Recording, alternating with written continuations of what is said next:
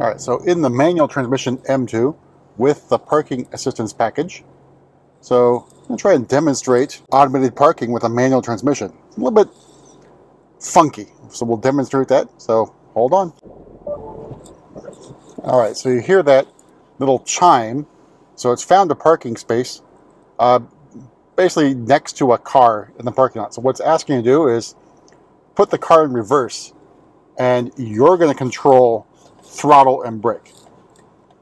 Like you see, turn signal is on. So reverse slowly.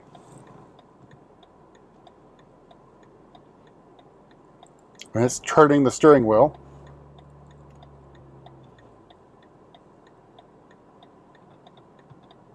So now it's letting you know, put the car in first gear. It's changing the steering wheel again. So you're going to control throttle and brake.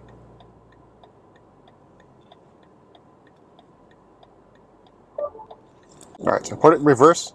Car is putting some input in the steering wheel. You're controlling throttle and brake. We're backing slowly into the space here, next to this I-7.